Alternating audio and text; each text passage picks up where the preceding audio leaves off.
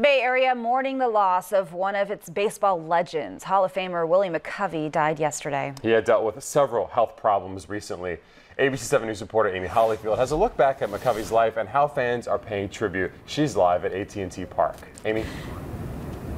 Hi, good morning, Reggie. Take a look at the statue of Willie McCovey here right across from the ballpark. Some fans have left some flowers and some candles to line his statue here. And take a look at this video from last night. There was a vigil here at his statue. It's like fans just instinctively knew to come here to mourn his loss and to celebrate his life. They also just wanted to share memories and show thanks to number 44 for all that he gave to this team.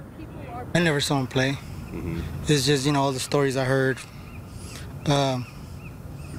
just from being a Giants fan, just, older fans coming to the games and stuff like that. He was always here.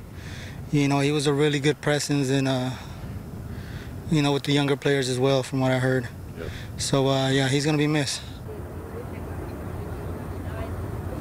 AT&T Park lit up the Jumbotron in his memory last night, saying that this was basically Willie McCovey's second home. You could always find him here at the ballpark. And over at City Hall, also paying tribute with the lights. They've lit up City Hall in orange in honor of Willie McCovey. And, of course, we will always have his statue here across from the ballpark, right next to the cove that is named after him. So he will always be a permanent part of the Giants.